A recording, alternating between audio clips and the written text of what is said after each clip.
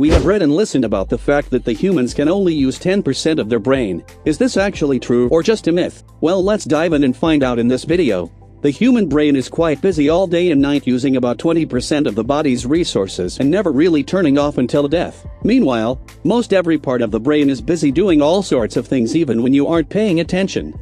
In fact, various parts of your brain are active all the time, far more than the mythical 10%. Depending on how you use your brain and how you care for it, there's always the possibility of tapping into unrealized potential, but it's not because your gray matter was sitting idle before.